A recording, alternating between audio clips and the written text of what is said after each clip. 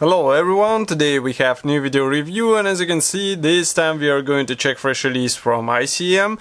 It is molded in 1/35 scale, it copies World War I US Army track, it means FWD Type B, and we have a commercial sample, so it means you will get exactly the same stuff as what you see in this video review. We are going to open it, take a look inside, and of course discuss what we have here. So first of all, box art is quite nice. Overall box size is standard for ICM. Here you can see comparison with my hand.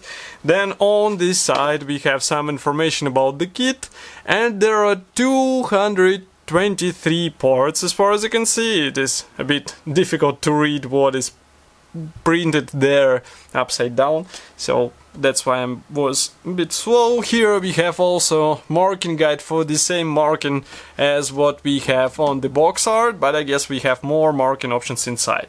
Box structure is typical for ICM, so I'm going to open it. Just give me a second. As you can see, this is a color printed thin top lid, and then we have sturdy white cardboard box which we open and see all the plastic sprues packed into the same plastic bag, and then we have also assembly manual on the bottom.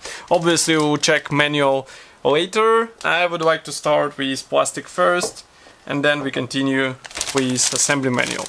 In the meantime, let me remind you that we have a special donate button on our website, so if you would like to help us financially, you can just click it. It will be done via PayPal, so it's relatively safe and fast, and of course you decide how much we will get for new photo and video equipment, or maybe for the new kit to review. I have several kits on my mind, but I will be able to check them with your help. There are several new releases from Tamiya, new releases from Hasegawa, so you can help us actually to get them and check them closer, and maybe even to build them. So here we have first plastic bag with clear plastic frame, and only 3 parts here. These are headlamp lenses, maybe tail light as well. Molding quality looks really great, so it's just a matter of careful masking and you'll be good to go. Okay, next we start with gray plastic frames. So first one, here it is. Just let me position it in the center. We zoom out a bit. Okay, so what do we have here? First of all, wheels. As you can see, they're placed in the center of the frame. These are plastic wheels, which is really great because you won't have to work with vinyl parts. It means also easier painting, easier assembly process, and we can actually zoom in so that you can check these parts closer. So really beautiful parts, and obviously better than typical vinyl elements. Next we also have here engine parts. So this model in 1/35 scale, it will have quite detailed engine out of the box. It means you don't have to resort to resin parts, which is really cool, and again I can show them closer here. Everything will depend on your painting skills, obviously. Next, here we have the chassis bars. As you can see, they are molded as one-piece elements and placed from both sides of the sprue. Here is the one, and here is the second one. Again, great molding quality. I do not see any possible molding issues, so there is no flash, no any other possible damage, and everything should be relatively easy to assemble together. Next we go on with this plastic sprue. Just give me a second. Here it is. So this one obviously is more concerned with rear compartment. Why? Because here we have the special frames for the tent. We also have radiator parts, we have the fuel tank parts, and for these thin parts I would rather think of metal wire replacement, maybe. If you plan to build the open version. If you plan to build closed version, then you'll have to use these plastic parts anyway. And we can zoom in again so that you can see we have here some pre-molded symbols on the radiator grill. And these thin parts, they look also great.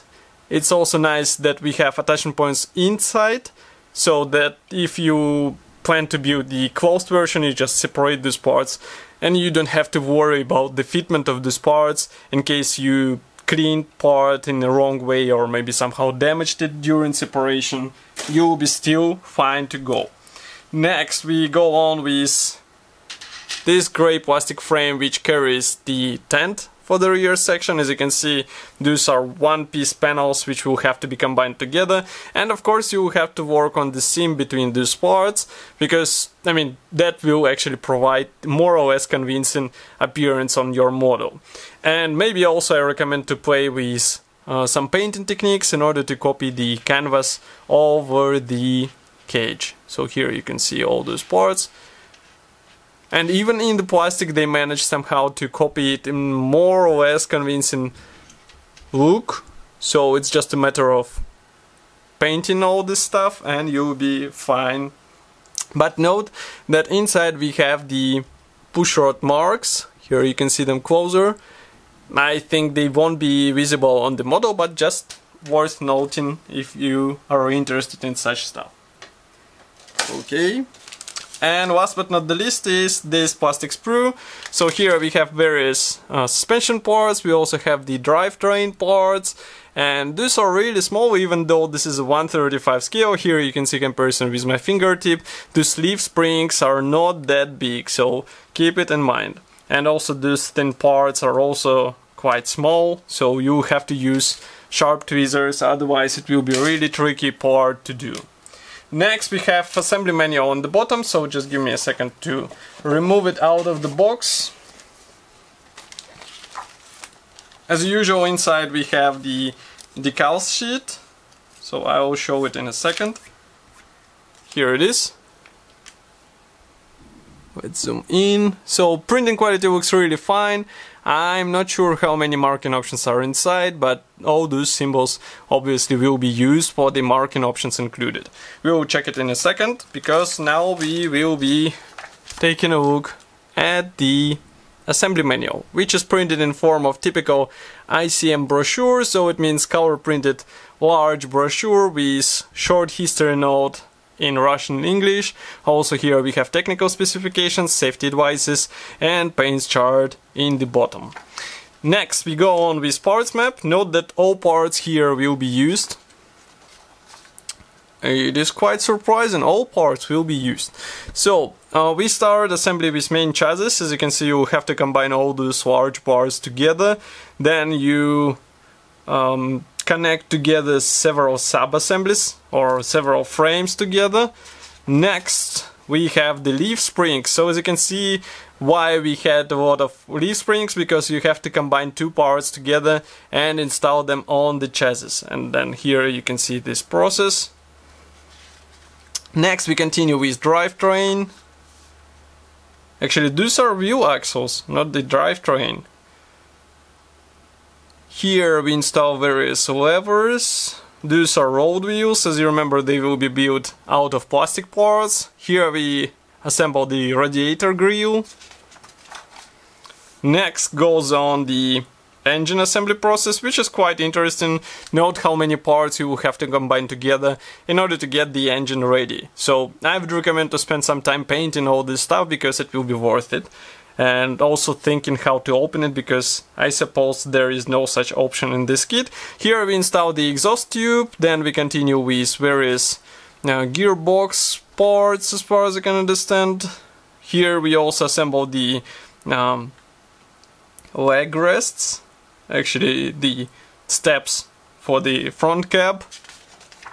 Next we continue with front cab assembly, and it will be quite a tricky thing, because here you have to combine a lot of panels together. Now seats. And that's quite funny that whole seat is assembled out of several parts, and it should be quite, I would say, convincing sub-assembly. Here we have the fuel tank. Next we continue with headlamp. There are several of them, several special blocks. Here we assemble the rear section.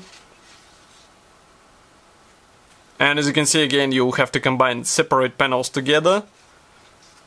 And here also some boxes installed from the bottom. Then we have the first assembly variant when you open the rear section and build it without tent or tarp. And here you build it also with tarp. As you can see, it will have to be assembled out of several parts. And note that you are not using here these special frames, so you are basically combining these panels together and you are good to go. And Then on the last page we have two marking options. So first one comes from 1917 USA, and here we have France 1918. So only two marking options. If you would like to have more, I would recommend to search for some reference photos. So as I said before, this kit should be already available on Modelimex's website. Of course, I will be happy to hear your opinion about this kit here in the comment section below. If you like this video, don't forget to press the like button and also subscribe to our YouTube channel. And I will see you in the next video review as usual. Thank you for joining me today, and bye.